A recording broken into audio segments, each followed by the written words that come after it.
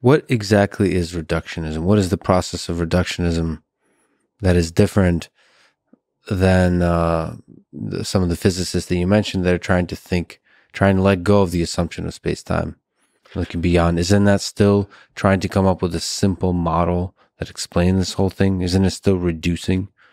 It's a wonderful question because it really helps to clarify two different notions, which is scientific explanation on the one hand, and a particular kind of scientific explanation on the other, which is the reductionist. So the reductionist explanation is saying, I will start with things that are smaller in space-time and therefore more fundamental, and where the laws are more fundamental. Mm-hmm. So we go to just smaller and smaller scales.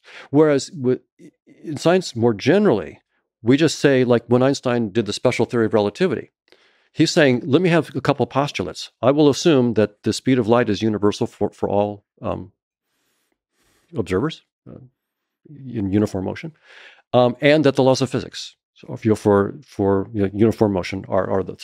That's not a reductionist. Those are saying, grant me these assumptions, I can build this entire concept of space-time out of it. It's not a reductionist thing. You're not going to smaller and smaller scales of space. You're coming up with these deep, deep principles. Same thing with his theory of gravity, right? It's the falling elevator idea, right? So this is not a reductionist kind of thing. It's something different. So simplification is a bigger thing than just reductionism. Reductionism has been a particularly useful kind of scientific explanation, for example, in thermodynamics, right? Where the notion that we have of heat, some macroscopic thing like temperature and heat.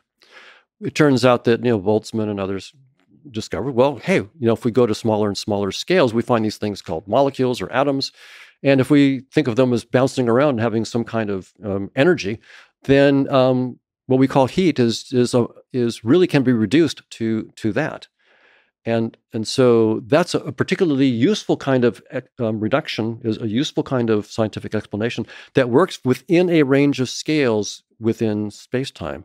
But we know now precisely where that has to stop, at 10 to the minus 33 centimeters and 10 to the minus 43 seconds.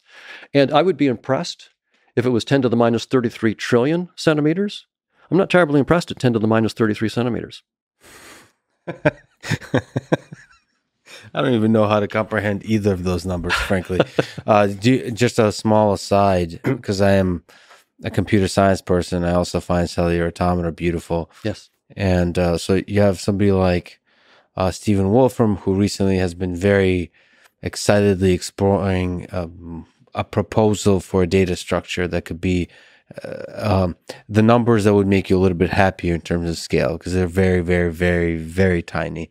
So do you like this space of exploration, of really thinking, letting go of space-time, letting go of everything, and trying to think what kind of data structures could be underneath this whole mess?